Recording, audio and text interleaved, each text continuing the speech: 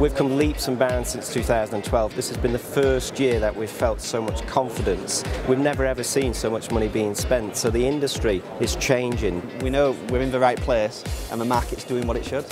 I think it's growing. It's indication that the industry is in a good place. This year you can probably see that there's a lot of European inspiration from Italy. We're evolving into more of a European style market. The market's good at the moment, so we're back into the good times. We've been through a period where the market has been a little bit stagnant. I think we're just coming into a really prolonged phase of growth now, maybe 20–25% growth over the next 3 or 4 years. And those companies that are positioned now to take advantage of that will be the most successful ones.